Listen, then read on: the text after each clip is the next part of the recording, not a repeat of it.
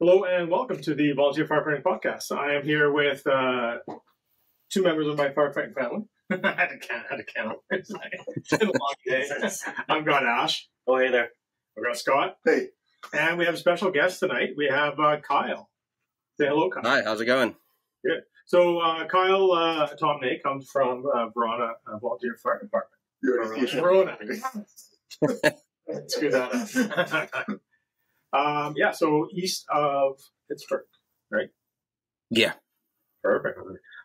So, Kyle, why don't you say hello to everyone, give yourself a little introduction, and we'll go from there. Tell us a little bit about your department.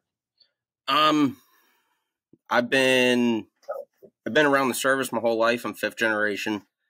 What am I trying to? Oh, I've been in my department for 10 years. It was the first department I joined. A couple years ago, I moved up to lieutenant, and been trying to make improvements since. Awesome. How did you find that the changeover from the firefighter up to one of the officers? That was different. The first week that I was lieutenant, everybody in my department, except for me, got COVID, so I was kind of thrown to the wolves. And then my first call as an officer was a 2-alarm structure fire. So it was a huge change. Yeah, absolutely.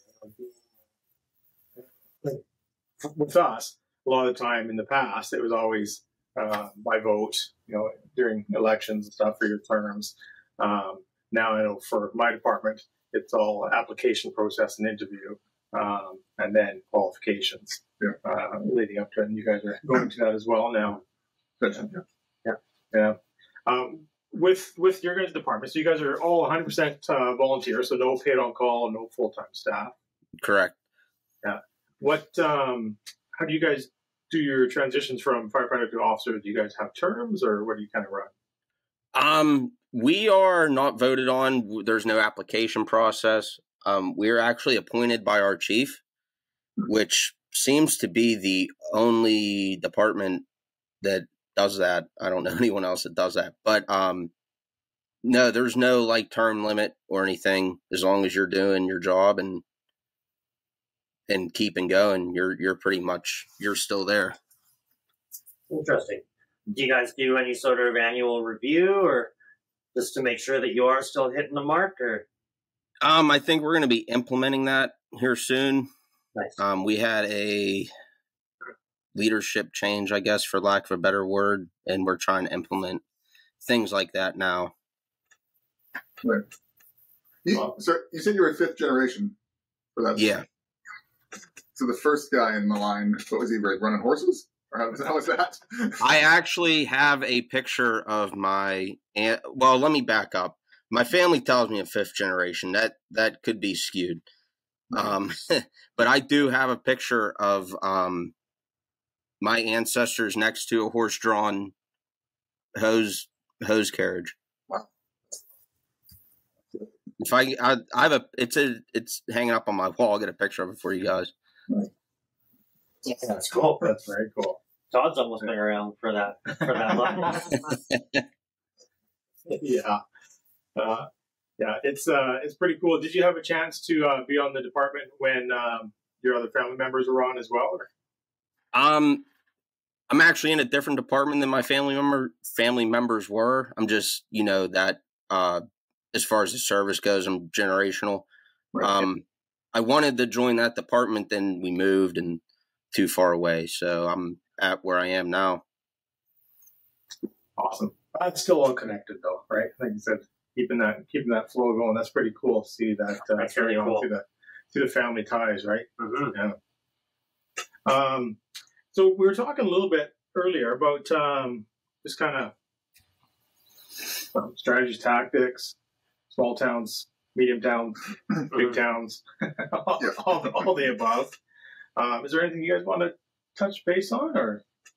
I guess our thing we mentioned it. We always talk about the roof versus positive pressure. Yes. Positive pressure. So you guys out east, and I don't know if it's out east Canada too, but out east, it's always a roof. Yeah. you hear out here we never go on the roof. No, I shouldn't say never. We rarely ever go on the roof, especially for venting. So out there, yes, that's what you guys do for tactics? Yeah, we do almost every fire I've been to, unless it's self-vented through the roof, we're up there cutting a hole in the roof. I don't know, to me it just makes more sense. That's the way the smoke's going to go. Yeah. That's the way it wants to go. Lets the heat out, lets the smoke out. Right. I'm a big fan of hydraulic ventilation as well. After you knock it, but yeah, it almost always we're cutting a hole in the roof. I wonder where that line or the divide ever happened. Because I don't know. I don't know. Because I know, like out here, like we obviously look at it as a safety thing. I don't know how many. Like we always, we see videos. I'm sure you guys see videos of the positive pressure going wrong as well. We always see videos of every video is of a guy falling through a roof. So maybe that's there was a video out of California that I think it was a captain fell through the roof. In the garage. Yeah. Yeah, so that's when it always gets shown. This is why we don't go on roofs anymore. Actually, we did a course, snow course. That's right. And basically, a major city, and they don't go on the roof at all. Like we'll still go on the roof when it's needed, but these guys are like, no, we never. It's like hard and fast. It's hard and fast. Never go on the roof. We're like, holy cow! Like that's a major city here in Canada, on the west coast, anyways. And pretty aggressive as well. Yeah, they're aggressive fire department, but yeah, they've made a policy never go on the roof now. It's kind of interesting. It's interesting how the difference is. Yeah. With your structures out there, is it older mostly? Like is it mostly? Oh older? yeah. Yeah, there's very, very little. There might only be like a couple structures in our town itself that are new construction. In neighboring districts, we have new construction, but very, very little in our own. And I wonder if that has something to do with the roof thing, because out here with all the new construction, the roof trusses fail so quickly. Yeah. So that could be the reason why we've started, why we've always just stuck with the positive pressure. Yeah, we had a structure fire a few years ago. It was in new construction, and we were on scene pretty quickly, and there was already fire through the roof. There was no going up there at that point. Yeah, I guess having said that, like we just had a fire here last week, and it was an old house, lath and plaster and all that. And, I mean, it had a metal roof, but even without the metal roof, I think it probably would have been a viable roof to cut if we were so inclined. Yeah, just because it's definitely one of those older structures. So maybe that is why we don't go on roofs because of all the new construction. Yeah, and I mean, like back in the day, the conversation always was the style of our roofing. A lot of them were steeper pitch for the snow loads in certain communities. By saying that, of course, this isn't the typical Canadian stereotypical, igloo and we're surrounded by snow. We live in a desert, for the record. But, like there's always the roof types and the pitch, and then depending on your height of your structure as well. But like see, even going back 20 years, like we didn't do a whole lot of roof offers. Yeah, we definitely did some. I didn't do any. But nothing like down south. Well, but I know the one thing we always make fun of the American fire departments is there a water shortage down there? Because we never see water on the fire. I think there's. We try to get water on the fire as quick as we possibly can, obviously, but. I know when you watch some of these videos, it's like it feels like you're sitting there for 10 minutes before they get water on. But I don't know. Around here, we try to get on. We try to get it on pretty quick. Yeah, and maybe it's because that's what gets the clicks when firefighters screw up. I guess more clicks than like when guys are doing really good work. Oh yeah, absolutely.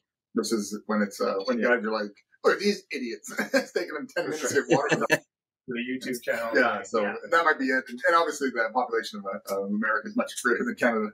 Probably more firefighters in Canada in America than there are citizens in Canada. You might be right. Yeah. Yeah, but it's interesting, like all jokes aside, like just the knowledge of all the studies and stuff that have been out there now, as far as just getting that exterior water application so rapidly, and it could be a short amount because a lot of our rural areas for our area, we depleted that half a tank in no time, and now we're waiting for to shuttle tenders back and forth, and that takes a little bit of time to start mobilizing and getting water. So it's definitely challenging. On that, what's your guys' water supply like? Do you have a lot of hydrants in your municipality? Oh yeah, we have a ton. I might have only been on a couple calls myself with a tanker or tender, but no, hydrant operations are huge here. Nice. We're almost the opposite. We did that fire, but that was the first time I think I hit a hydrant in quite some time. Well, actually, no. I guess we did the car fire a few weeks ago, but yeah, we don't. We normally it's all tender work. Yeah, I'm gonna be honest. I probably wouldn't even know what to do if I had to run tanker operations. Yeah, it's going to be challenging, but yeah, I mean that just brings in a whole other level of water usage, and I mean it's cool to see studies of how much water application is required to put out a single room of contents versus something that's gone up into the structure. Like one thing that a lot of firefighters are good at is filling basements with water. So when you're attached to a hydrant, it's super easy just to keep flowing. I mean, when you have an endless supply of water, eventually the fire is going to go out when it's submerged. But once you have a finite amount of water, when it's coming from a water tender tanker, you have to be a little bit more switched on with your water application, which absolutely, I agree. Is it's just another thing that you have to be thinking about, especially as an officer. Now, you were mentioning earlier, you guys do a lot of mutual aid as well, like your district. How large? What's the kind of the footprint? You said it was like 2,500 people in your community. Yeah, and we're about I want to say like 2 square miles. It's not big. I mean, you can drive from one end to the other in a couple minutes. But we do run a lot of mutual aid. Our mutual aid footprint's a lot larger. But yeah, it almost seems like you guys don't run mutual aid. Almost every single call, we have somebody coming into our area or we're going into their area. Yeah, mutual aid definitely is it's not a common, maybe 2 or 3 times a year, right? Probably, I'd say. It's not out of 300 or 400 calls, like 2 or 3 times a year isn't actually that many. So, we just did it last week, but that was the first time in a long time. Since wildfire. Since the big wildfires, yeah.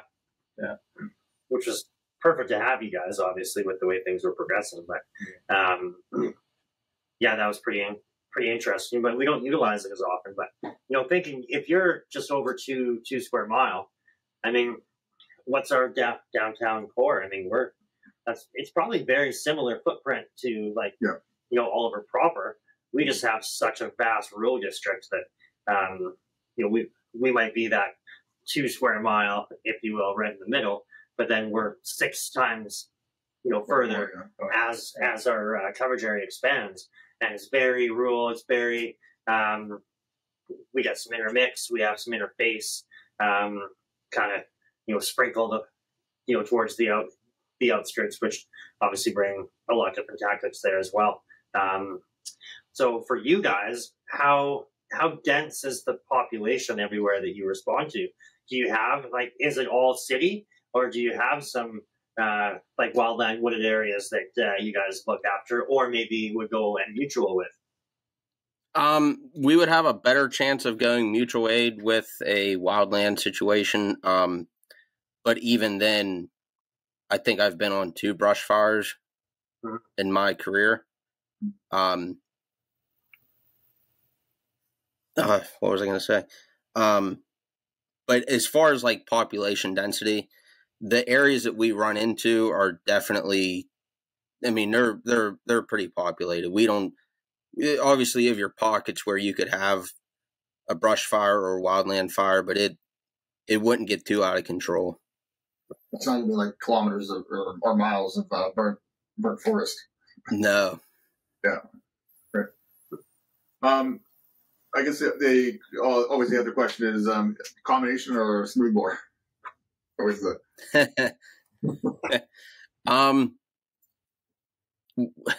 We have these nozzles that when you pull the bail back, it turns into smoothbore. So I'm a big fan of that.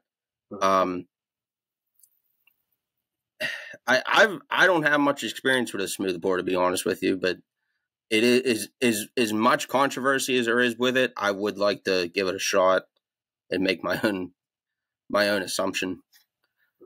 Yeah, and we definitely recently we picked up another 1.5 inch smoothbore that we've been kind of testing. Where we're actually thinking of running like smoothbore on one side and combi on the other side, just for that duality. Right. And then obviously the one off the back, or 2.5, is the smoothbore, just for that deluge, which I think we've talked about. Yeah, same. Yeah, and that we had that running on that fire the other day, and it just the amount of BTUs that they can knock out compared to the combination when we used to use it, and the fact that you can run it on such a low volume, low pressure. Yeah. Because even Sergeant Brett from the truck, he said he was running it at the right pressure. I was like, oh, thank God. Yeah, some guys run it really hot. And that's, I think, the biggest thing. Guys run that smoothbore like at the PSI of a combination nozzle, and it just doesn't work that way. Right. Yeah, and that's, I find when we're teaching new people some new pump ops, working with the hose streams and stuff as well, is they'll usually get that wrong. They're usually over pressuring the smoothbore, whether it's 1.5 inch, 3/4, or even just for that blitz line at 2.5, right? Right. But once you use it more and more, you can tell quickly by just the droplets and how it disperses out of the tip pretty easily. And I mean, running a 2.5 smoothbore is very easy by yourself. Versus what is that, the right pressure? Yeah, exactly. It's the right pressure versus that 2.5 combination. Yeah.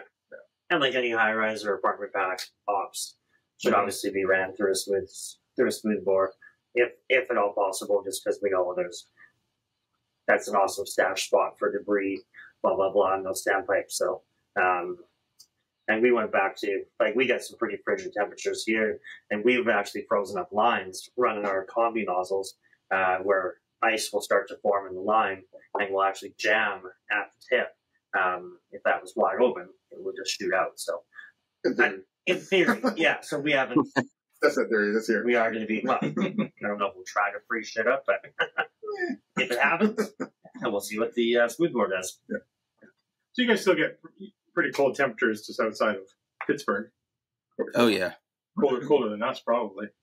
So, do you guys find any issues like with what you're running for your trucks, or anything different on them? There's been a couple times we ran a dry pump. We haven't done that in a few years. If I'm the driver and pump operator and I pull up and it's usually below 37, 36 degrees Fahrenheit, I'll put the truck in pump and just circulate the water. If we have lines off, just crack the bail open, and that seems to do pretty good. Don't seem to have too many issues with that. We've seen the apartments freeze pumps and freeze tanks and bend waterways on their ladders when they're trying to retract them back in because they froze. But it seems like as long as you keep the water flowing, you're fine. Yeah, that's what I'm going to as well. And then the guys quickly realize that they have to pay attention to where they're dropping that nozzle with it being cracked, because otherwise you got skating.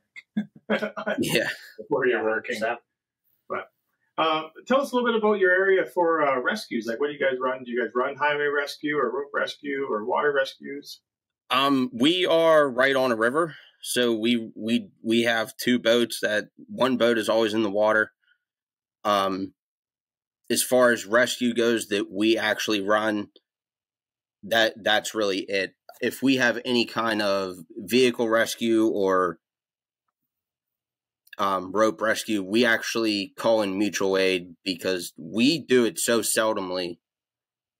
Not to say that we shouldn't train in it, because we still do train in it, but for us to spend the money on the equipment is, I don't want to say outrageous, but it just doesn't add up sometimes. So the two companies that we use for mutual aid for any kind of vehicle rescue or high angle rescue or anything like that, sometimes they beat us there to the call, which is, as far as I'm concerned, fine with me. If they can get somebody freed or out of the situation they're in, that's fine. So your guys' response model, you'll still get paged out for the call as it's within your jurisdiction. You guys will respond. Is that an automatic mutual aid that you guys have set up, or do you have to ask for it based on the details that are coming through? It's an automatic mutual aid as long as all the calls come through dispatch correctly. As long as they get the all the details from the caller, right? There are times when you get on scene and you say, "Oh, I need this," and I mean, you can call them in; it's no problem. But usually, it's automatic. That'd be helpful. Yeah, some occasions. Mm-hmm. Do you guys run like a first responder model, or have like paramedics or EMTs on the truck in your department? I know like some departments run the ambulance out of the halls, or what do you guys have for that kind of cross cover? A number of years ago, we actually ran an ambulance service here. We no longer do that. We do have, I think, 2 EMTs here, but they're affiliated with other agencies. They're not necessarily affiliated with the fire department itself, but we do have them in case we need them. Yeah. But they went off on their own to get that certification, if that makes sense. So is it a state-run ambulance, or is it a county run? Or I'm sorry, you cut out. Is it state-run, or is it county or private, or how does your service, like ambulance service, work?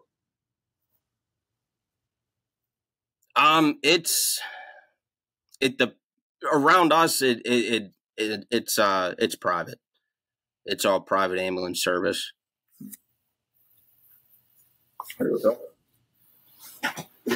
Second job. That's very impressive. Yeah. Yeah. I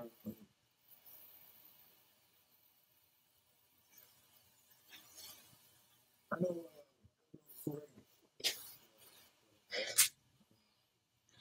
some of the things that we're passionate about and what you're passionate about. You want to talk about anything specific with the fire service, some of your passions that you've been bringing into it and making change within your department? Actually, some of the changes that we have made, or some of the changes I'm trying to push for, is getting that real life inoculation that you guys talk about all the time to get the stress levels up. A lot of our training for a long time was slower paced, and as anybody in the fire service knows, that's the last thing you want to be, is slow pace, and it makes learning a lot tougher. So what I'm working towards now, and some of the other guys too, we're working towards getting that pace up, getting that speed up, and trying to get that training up to like more of a real life situation, as best as you can. So with that, do you guys have a local training center, or like how often do you guys practice? We meet at the hall every Monday night. We try to practice 2 months out of the month, or 2 Mondays out of the month. I'm sorry. But we do have a training center.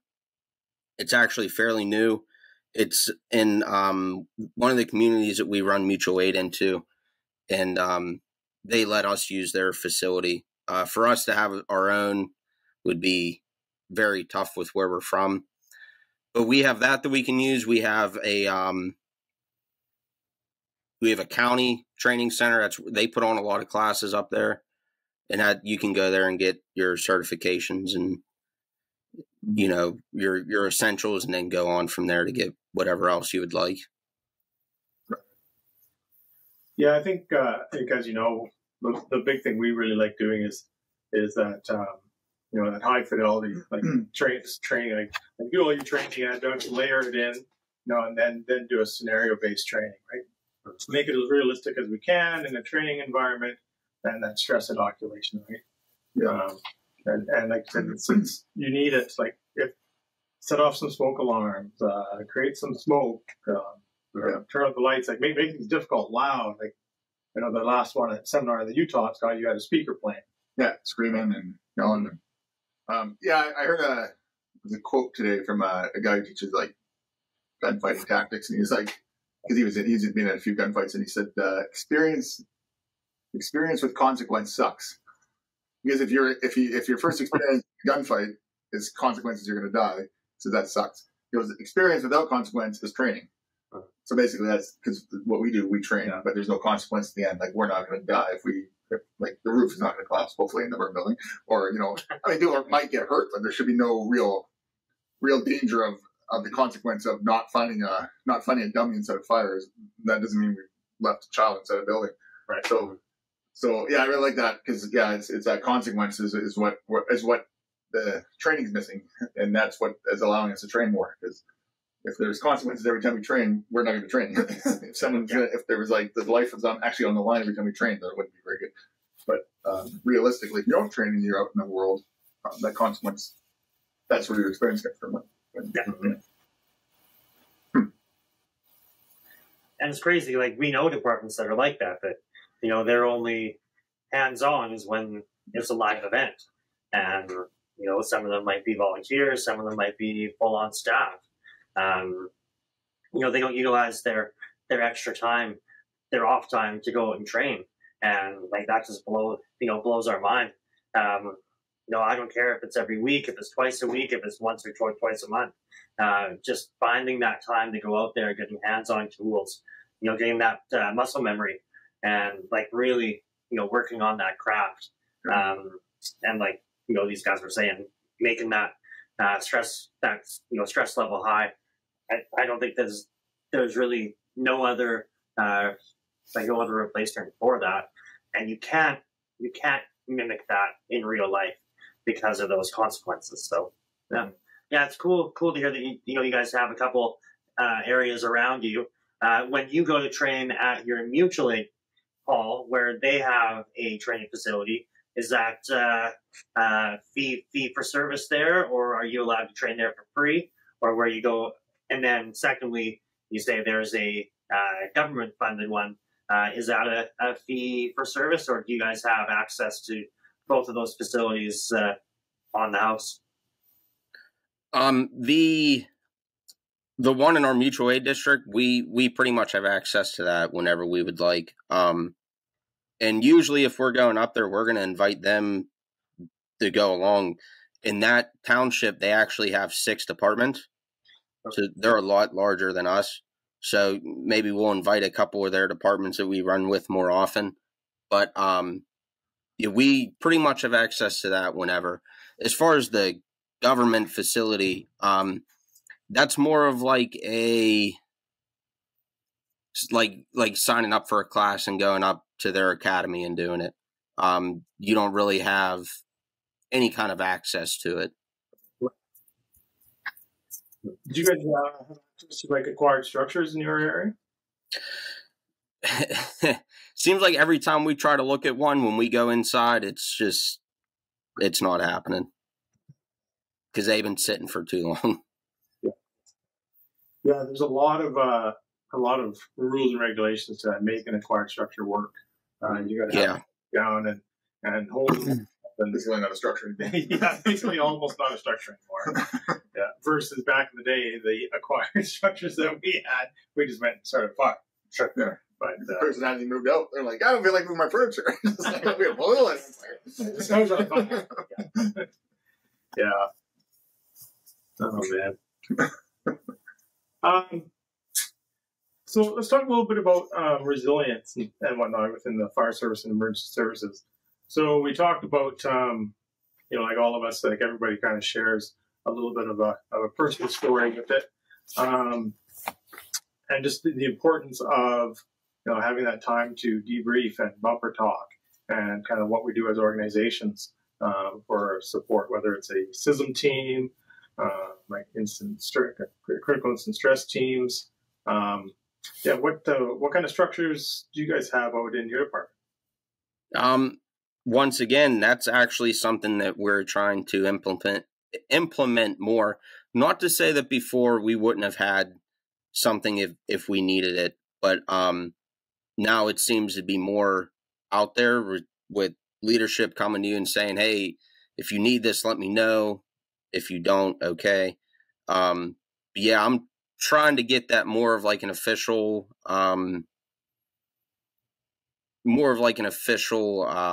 like debriefing, I guess you could say. But as far as the bumper talk, that's almost after every call, after every training, after every event we do, any kind of public event, we come up here and we're usually here for another hour, 2 hours, if we need it. Yeah, the bumper talk definitely just happens naturally, right? Yeah, absolutely. Or even after a scene occurs, if we're hanging around on scene for something, it usually starts right then. As we're at rehab, drinking a bottle of water, whatever we're doing, as bumper talk just naturally progresses. Yeah.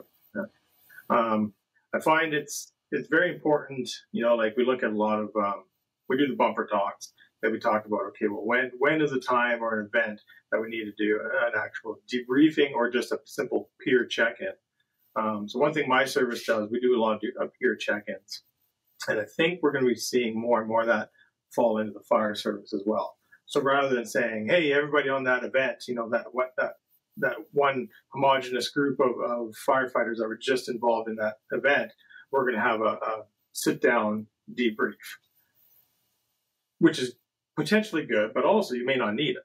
So one way to kind of find that out is, well, let's do some peer check-ins. So if you have some of the members in your department trained through the CISM programs and have the Safe Talk experience, to be able to just phone up somebody and say, hey man, just checking in with you. That's a pretty crazy call. And kind of evoke how they're feeling and what you want to get out of it. Mm-hmm. It's important not to talk too much about tactics on there. Sometimes that stuff just flows naturally into the defusing, debriefing type of scenarios, which is okay because that's part of who we are. Mm-hmm. But I think we're going to see a lot more of that. Just that simple, like, hey, let's just do a quick little phone call over to Scott, see how Scott's doing. Which I think, without the training, I think that's what we used to do. We still do. The officer will, who was on my truck? Oh, I got these 4 guys on my truck. I'll call them or I'll message them. I'm messaging a little harder because you don't really get them. You don't really get their tone. Yeah, right. Yeah, good. Oh, was that good or was that thumbs up? Yeah, gives you a thumbs up. We're actually calling them or meeting them face to face. And then you can kind of see actually their reaction to what you're talking about. Yeah, and then the tactics, like you said, you don't want to get bogged down in the tactics, but maybe the tactic is what was bugging them. Like, oh man, like I feel bad because it went south because I did this and I should have done that. And then that's kind of when we talk the tactical side of it. Mm-hmm. Yeah, and there's 2 ways to get away from that too. Like if we have a larger scale event, like I think it's important we can sit down and do an operational debrief and say, hey, this is strictly operations, right? Mm. Here comes Scott's 2-star and a wish, right? Like talk about that, and then you can kind of pick out, say, okay, well, who do we want to talk to as well? And just it helps get everybody talking and communicating, and then that might make me feel like, hey, you know what? That call was a little fucked up in my head, so I'm going to go talk to one of the officers or one of the peer team members or whoever, right? Or if you don't have that in your department, hey, who do I talk to for contact information to get a trained counselor, trauma-informed counselor to get that going?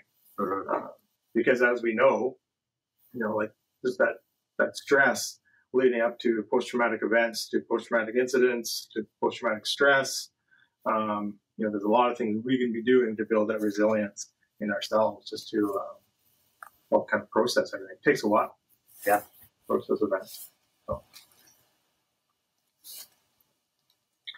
Do you guys have anybody specifically in your department that you guys kind of lean on, or do you have services outside? Like we've had services that we always say, you know, there's always someone there to talk to. There's always people. But now, like Todd was saying, like he's part of a team for his other job, and then like you guys are starting to build one from within your hall, and I can see that coming here. Do you guys have a team or a person, you know, within your actual department that you know kind of looks after that?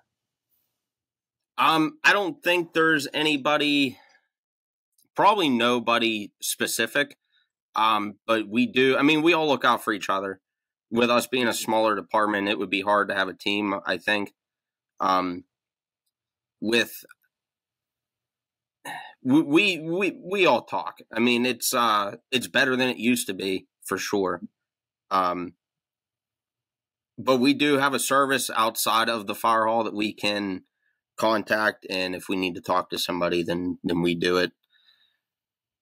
Definitely, every time we have new guys, I always tell them that's one of the most important things that you can do is just get out and talk to somebody and take care of yourself for sure. So having a smaller membership like you guys have, what's kind of the age gap? Like, you know, we always talk about getting that newer blood in, and like people are products of their environment. Do you have like quite a large age gap from, you know, rookie member to seasoned firefighter, or yeah, like what does that look like for you guys? I think our oldest active member is 60 or 61. And our youngest he just graduated high school. So we do have a pretty good range, and it seems to be like a pretty good stepping stone between the gaps. When I joined, I was 18 or 19, and I mean, I'm 30 now, so you know, I kind of clung on to the younger members at the time, but we have a pretty good gap, and it's good because you get that new blood with the newer tactics, but you get that experience from the older guys. 100%. Do the older guys embrace the kind of the PTSD system stuff, or do they put some dirt on it? Not all of them. Rub some dirt on it, grab a bottle of whiskey, and make it away. Yep. Yeah. You guys have, you said those one just graduated high school. Do you guys have like a little high school like recruiting program at all, or do you pull anybody in from school? We have a junior program. You can start at the age of 16. You have to live in our area. But we do want to get into the high schools and try to start recruiting people. I think that's kind of our, we have to do something. I mean, you got to get the young guys in when they have the time to get the schooling in. Right. Especially, I don't know, do you guys have a minimum, like a minimum amount of hours you got to take for training? With our provincial standard, I don't think it's a minimum amount of hours. It's just you have to complete. There's certain aspects of what's called it used to be called the playbook. Now it's minimum standards.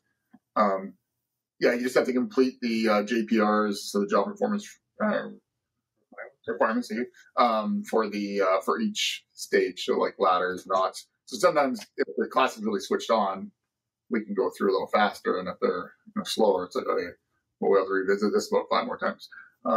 So, and then, yeah, it's just kind of ongoing. So there's not really I don't think there's really an hours standard for us anyways, probably for you guys, because you're more yeah, we're both the same. So we do the pro ward, the 1001 firefighter program and whatnot. But I think like more so even just like showing up for practices and tracking hours of practices and training events and things like that. Like we still keep stats on your percentages over through the year. Yeah. And we try to have a minimum standard of, I can't remember what it is, 70% or something like that. Yeah. But I know you guys are. Yeah, we kind of have a point system now, actually, that, if the guys, if they're missing too many practices and their points don't stay up to snuff, and they can get talked to. But for the most part, I think practices are, like that, and the chief always reiterates that, and as a training officer, I always reiterate that. I think practices are more important than even going to calls. Obviously we want them on those big calls, and we need everybody, but the practices is where, like, we need to know they know what they're doing. So if you come to every call, but you never come to practice, well, that's gonna be bad. So Right. yeah, for the most part, I think most of the guys come to more practices than they would calls, obviously, and train regularly. Yeah, it's kind of different than back when Todd and I started in this department. It was, I think, more guys would come to calls and less guys would come to practices, just because I think practices were less exciting. Yeah, because it was always kind of the same thing. Too, right? Yeah, they're super short. Yeah. Because now, like, we're running 3-hour practices once a week, and I mean, Christ, back in the day, there was 30 minutes. I was gonna say like an hour and a half, hour. After you sit around and talk about things, and then get things started, and because there'd be no real like pre-set up for stuff, and you set it up in that moment, so you're losing even more time. Yeah, I think in today's day and age, everybody's time is so valuable that you can't really afford to show up with a half-assed plan for practice. It's something that you have to plan ahead of time. You have to make sure it's good. You're putting the value of time and skill set forward. Because if you tried to run it like we used to in years gone by, that's where you would get back to. You'd have more members coming to calls than you would to practice. Yeah. You have to value guys and gals' times. Make it good, make it challenging. Most people are pretty switched on if they want to be in the fire service, and if you come to a pretty boring or a lame practice, like we try to avoid classroom at all costs. There's maybe a handful a year that you have to get through. Yeah. But I mean, we definitely dive into the hands-on practice as often as possible, and that keeps people engaged. Like Scott was saying, like when you don't know what they don't know, it can be a challenge on the fire ground. Like we have a complement right now of about 37 in our hall. I know you guys are creeping up around the same number there now. Yeah, like it's not a huge number, but it's still like, in the heat of the moment, you're looking over at, him or her, and you're like, do they know what they're doing here? Like, have we trained this? And not so much for the seasoned firefighters, but for more of the rookies, right? Like, like we're all hands on with the rookies. Scott basically, as our TO, he sees them through the entire way. And as another officer that does a lot of our training, you try to be with that group as much as possible. But we still have a group of 30 other ones that we have to go out and make a good, training night for as well. So, so it's tough to follow along and make sure that you are aware of what step they're on and what step, like, okay, they're, good for water supply, which might be, they might have to run a tender. They're good with hose movement and water management. So, okay, now they could use some exterior water application.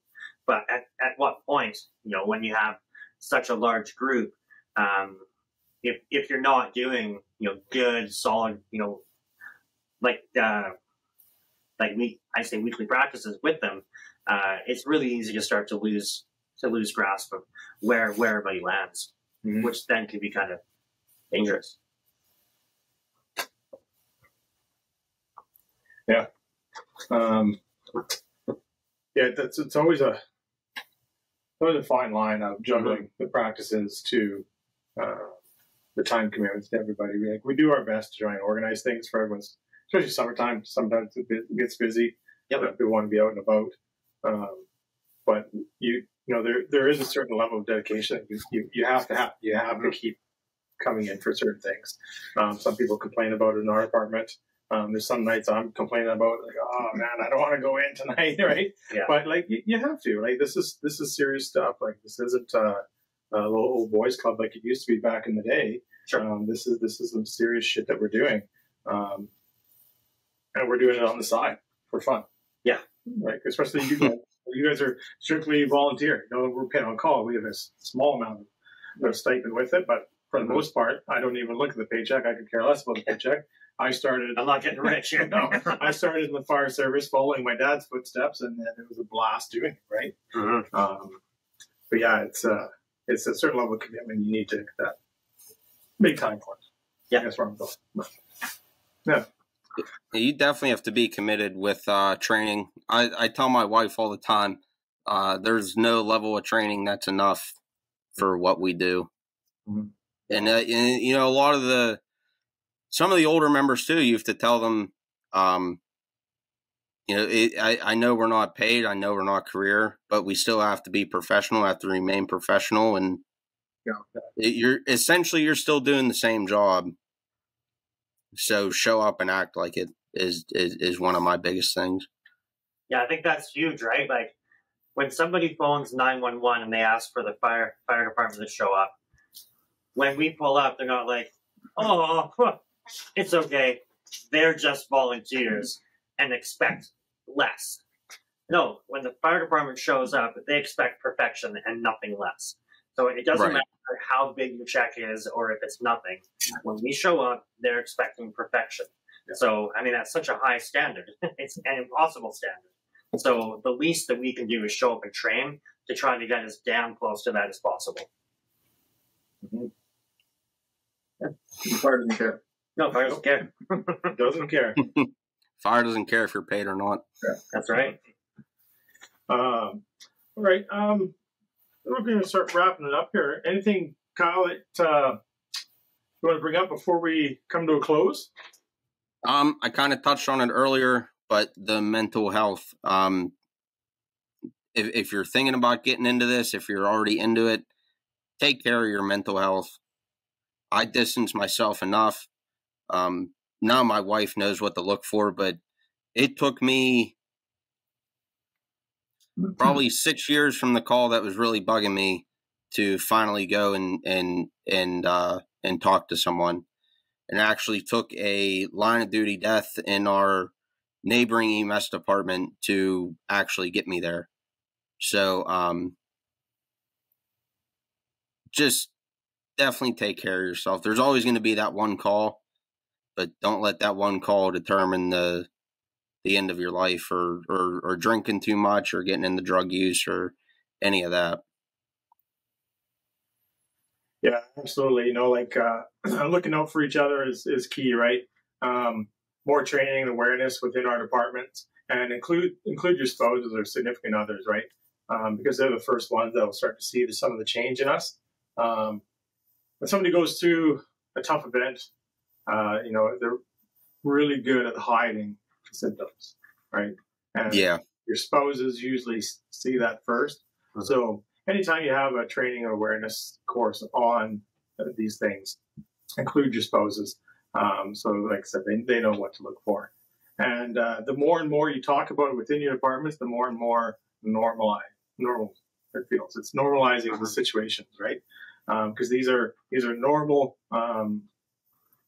feelings to have for abnormal events, essentially, right? Yeah. Like we're not wired to be going into horrific, traumatic scenes day in and day out. You know, we're human. We break. Finding time for yourselves, getting out, doing some physical activity, whatever that may be.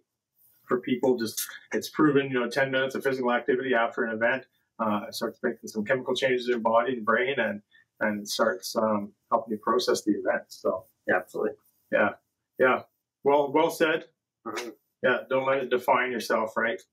Yeah, don't don't take the route that I started to take. I guess that's what I'm trying to say. Yeah, man, I definitely appreciate you sharing that with us and all of our listeners. It takes people, you know, with some courage to speak up. People that have been through it, you know, themselves, or, you know, maybe they maybe helped a fellow firefighter through something. Just, you know, getting that knowledge out there, you know, just kind of normalizing it, right? Like, there's a stat, something like every human is kind of wired to deal with like 5 traumatic events in their lifetime.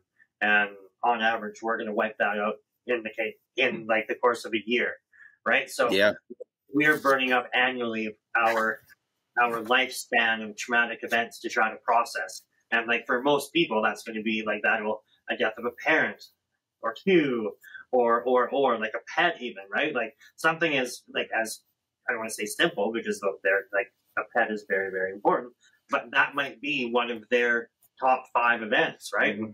Like then all of these things that like we in the service go and deal with is amplified over and over and over again, and it takes one. And it doesn't matter what it is, how big, how small, it doesn't matter, because one event might trigger something from the past. Just getting that normalcy of it's okay to talk about it. It's okay to reach out for help. And it's normal. And the more that we can normalize that through newer members coming on and just changing that culture, from the old days when you would just rub some dirt on it, have a bottle, where now, hey, like, let's not, sewer my marriage and sewer my Monday to Friday job. Like, let's actually get some help here and get myself through it so I can continue doing that thing that I love. And because there's not a lot of people wired to do the thing that we love. So to remove somebody that's super good at something because they didn't have available, or even they just maybe weren't mentally ready to seek that help. I just think it's super, super good to continue to spread that awareness. Mm-hmm. Yeah, absolutely. Well, again, Kyle, thank you very much for coming and talking with us, and thanks for sharing that with us as well. Any more, guys? Good.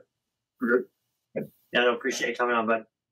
I appreciate you guys having me. It was a good talk. Absolutely. All right. Well, thank you once again. So, Kyle Tomnay, First Lieutenant from Rona Fire. From Rona. Thank you.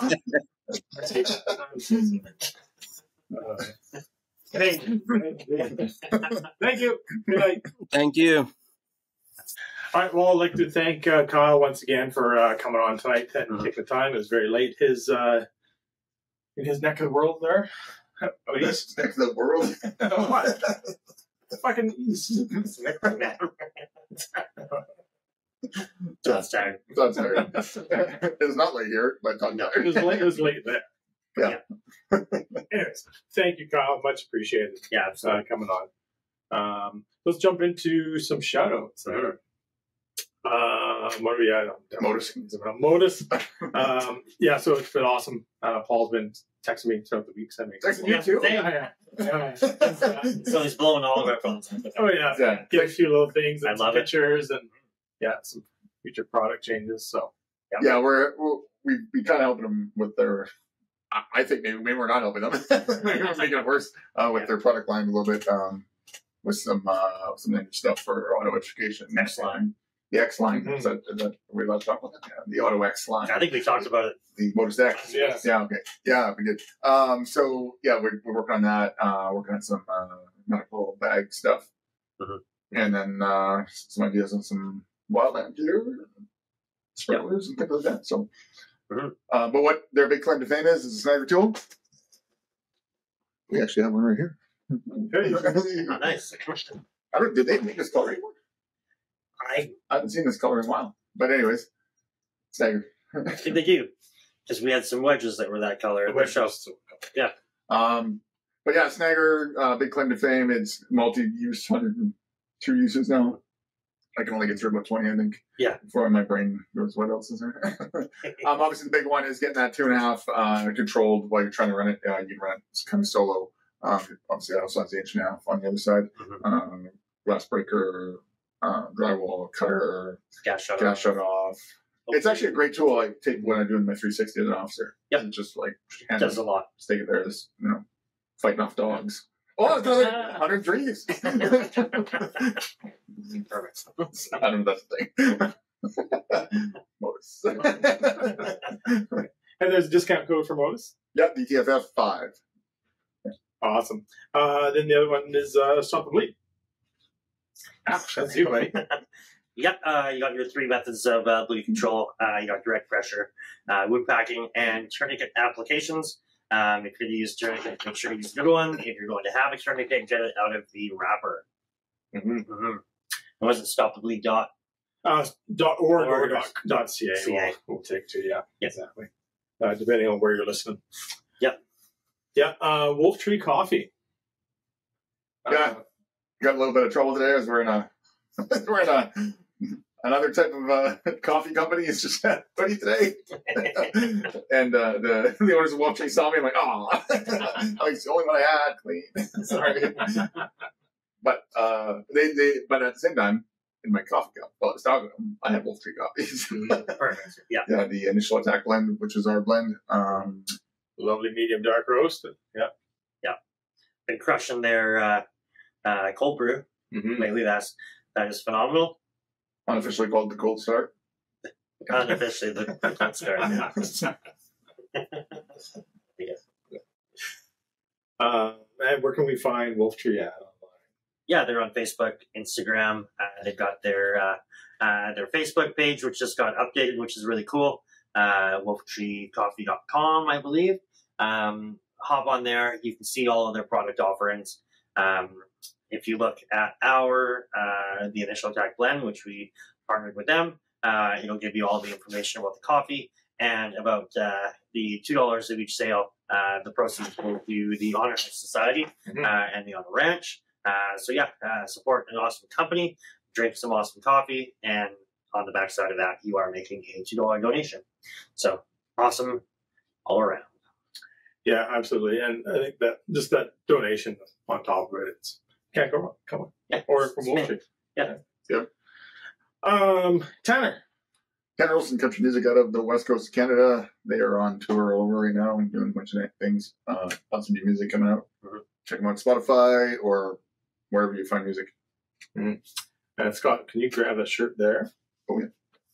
So again, just a reminder, we have our shirts that we are selling. So currently, the GTFF Moose Firefighter shirt. We're just shipping through Canada. However, probably next week we're going to be international. Just waiting to hear back. So send us a message via email on that. And I think to check if it's going to be I think it's going to be DTFF shop very shortly here. But in the meantime, or is it just the DTFF.com? I can't remember. We are the worst. Check us on Facebook, I think. Yeah, the link is on Facebook. The link's right on Facebook. Yeah, so very shortly, so I was talking with my wife, we're going to be changing it to the Echo DTFF shop at gmail.com. That's going to be the one coming up. If that doesn't work, find it on Facebook and we'll send you all that stuff. Yeah. So I currently got a couple more shirts to be going out here. So, nice. So $35 will get that shipped anywhere in Canada. And it's important to remember that second F or you might find something else. Yeah. Yeah. Well, it is. Down to fight fire. Go right back to the beats. Yeah. Any other shows? No, that's it. And then, of course, you have us. So, Facebook, YouTube, Instagram, those are kind of our biggest platforms. TikTok. Give us a like, give us a follow. Send some messages, emails through Messenger as well, Facebook Messenger, Instagram Messenger. You can get a hold of us. We actually have people paying attention to that now, which is fantastic. Amazing. Shout out to our exposers for that.